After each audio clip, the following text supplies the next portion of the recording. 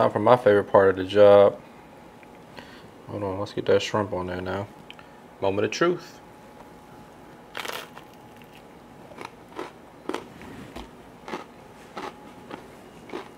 Damn.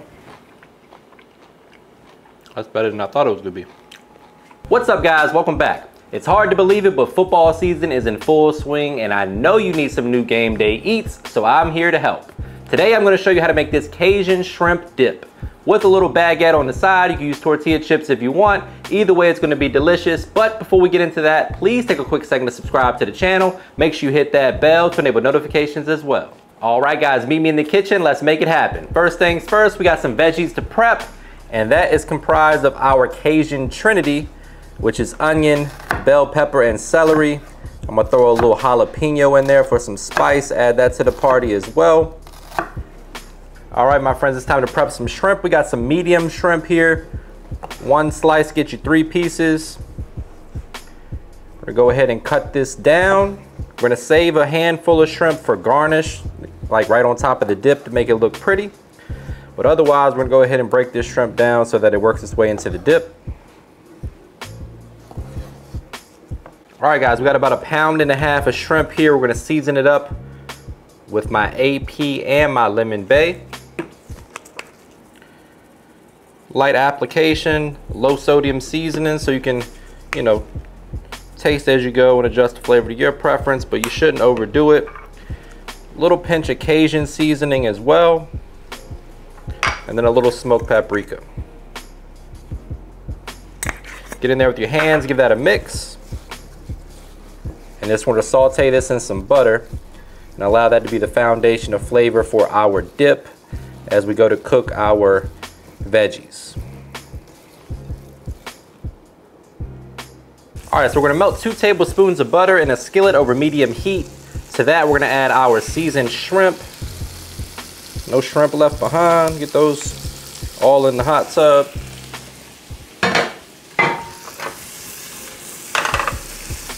And then we're just gonna cook them until they're most of the way done. This is also going in the oven, guys, so if your shrimp's not 100% cooked, they will finish up in the oven.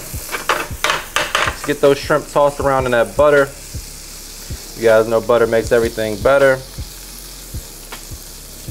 A little bit less expensive version of like a nice Cajun crab dip. So shrimp you usually find on sale, especially a little bit cheaper than crab these days. So nice little alternative, just as delicious. We have a mixing bowl with 8 ounces of cream cheese, room temperature. Once we pull the shrimp out, they're going into this mixing bowl. Beautiful color on the shrimp so far. Now we're gonna go ahead and add that to the cream cheese. Allow that residual heat to start melting that cream cheese nicely. And then all that shrimp flavors, we're gonna leave that in the skillet. That can't go anywhere, we need that. A little bit more butter, because why the hell not? We're here for a good time, not a long time. And it's NFL Sunday. So, butter's going in the skillet. It's gonna start to break up all that shrimp flavor at the bottom of your skillet. And that's gonna help flavor our veggies. So in go the jalapeno, the onions, the bell pepper, the celery. I'm gonna saute that, let that cook down a bit. Add a little touch of seasoning to that as well. A little AP, a little smoked paprika.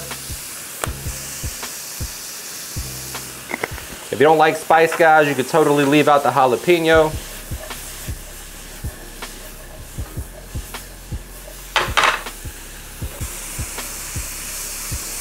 All right, so we got the shrimp flavor in there already, but we're gonna amplify the seafood flavor even more by using just a teaspoon of this Better Than Bouillon lobster base. This stuff is absolutely packed with flavor, guys, but it also has quite a bit of sodium in there. That's why we're not going too crazy with the additional seasonings, and the seasonings that we are using are low sodium. So just a little teaspoon of that, bring a little more flavor to the party. Next, we're coming with our lemon juice, about a teaspoon of that. And then lastly, about a 1/2 cup of dry white wine. We're gonna increase the heat to high, burn off the alcohol. Speaking of amplifying flavor, we're going in with some roasted garlic. Can't go wrong with that, my friends. Gonna mash that down, let that kind of work its way into everything. It'll dissolve right on in there. Tons of sweet roasted garlic flavor in this dip. As you can see, all the liquid is burned off or reduced. And that, my friends, is also going into the mixing bowl along with the shrimp and the cream cheese. Let that cool for a second and then add the remainder of the ingredients.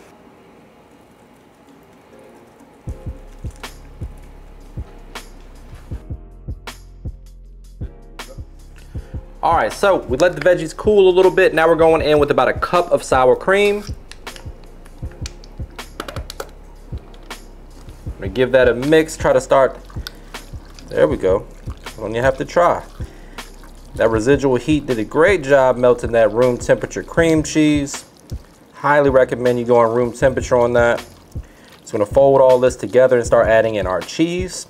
For the folks out there that think that cheese doesn't go with seafood, you clicked on a shrimp dip recipe. So save your comments.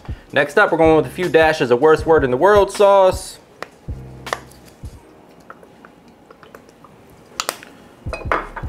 Along with a few dashes of your favorite hot sauce. For me, that's Texas Pete, even though this guy is not really from Texas, apparently. So I still like it. I'm gonna mix that in. Then in comes the Parmesan cheese, Colby Jack, and mozzarella. You can use whatever cheese you like, guys. That's the 3 cheese blend that I'm going with today. We're gonna use most of the Colby Jack to top it because I like the way that it melts and looks on camera. It's nice and mild too. Typically you can get a good cheese pull, which you guys go crazy about, so that's important to me. I'm gonna go ahead and fold that in. And then we'll get this in a casserole dish, pop that in a 350-degree oven for about 25 minutes or so. Then we're gonna make our baguette. And you'll be sitting in front of the TV watching your team lose, but you gotta have a good meal.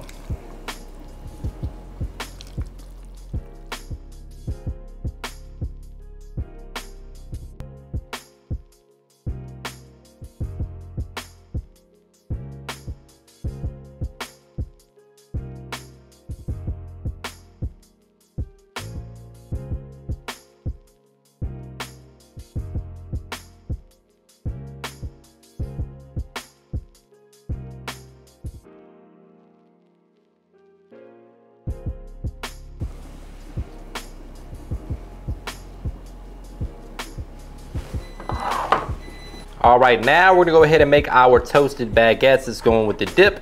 Again, you could go ahead and use tortilla chips or crackers if you want to. We're gonna use our serrated blade.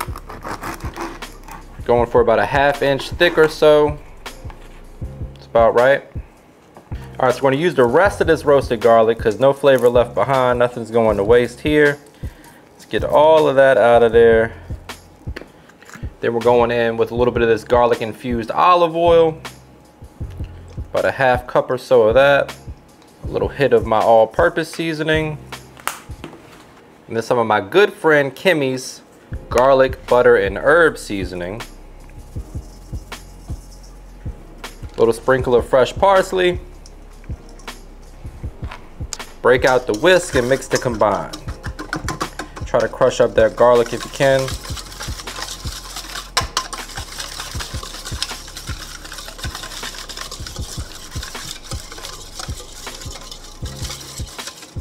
And then we're just gonna add the bread to this mixture, toss it around, make sure it's coated nicely.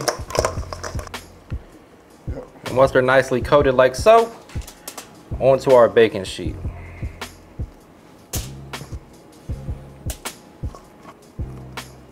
We're just gonna pop that in the oven along with the shrimp.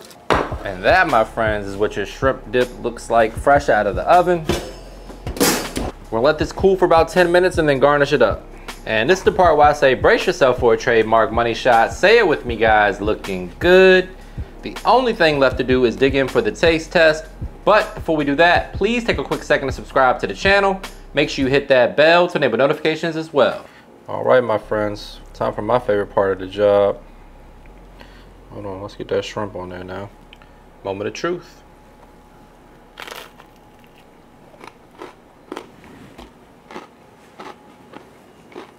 Damn. That's better than I thought it was gonna be.